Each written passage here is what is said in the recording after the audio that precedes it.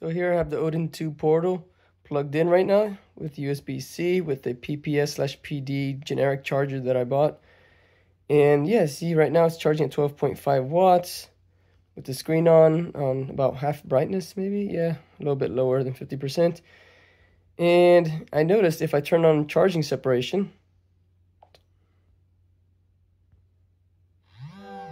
it'll go back and forth between charging and not charging.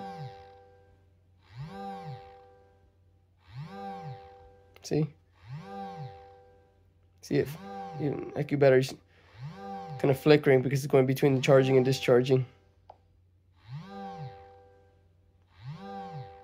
Yeah, see that? So yeah, I'm not sure what's going on. If I turn it off, then it starts charging just fine again. There you go. So yeah, it looks like the charging separation maybe has an issue if it's a PPS/PD charger. I noticed if I plugged into like a regular USB port, it doesn't have that problem. So maybe it has something to do with the handshake between PPS and PD maybe on the charger. So yeah, probably some issue there.